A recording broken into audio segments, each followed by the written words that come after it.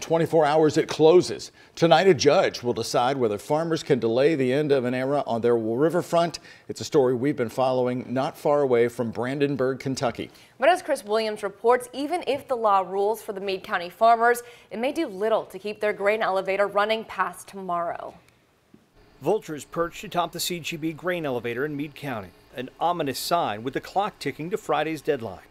This place was so much more quiet than it's been in recent months. Few trucks coming and going. I want to hear about the immediate and irreparable injury that would be caused by closing of this grain facility. Farmers flocked to the courthouse. They filed a restraining order to prevent CGB from beginning demolition and making way for the $1.3 billion Nucor steel mill.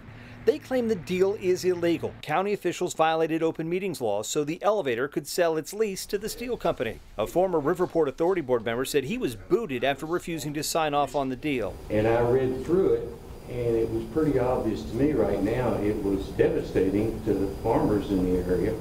We will stop receiving grain tomorrow, January 31st.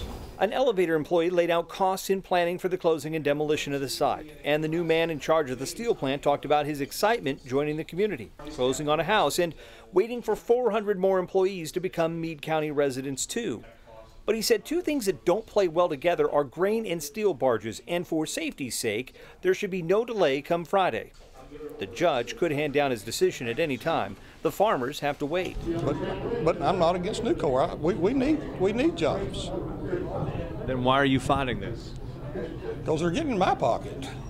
You know, I don't feel I should have been sacrificed, so for this big project, Whatever the judge decides, CGB insists they cannot ship grain out of here after Sunday. So even if there is a restraining order, it's unclear what future the farmers have with this grain elevator. In Meade County, Chris Williams, WHAS 11 News.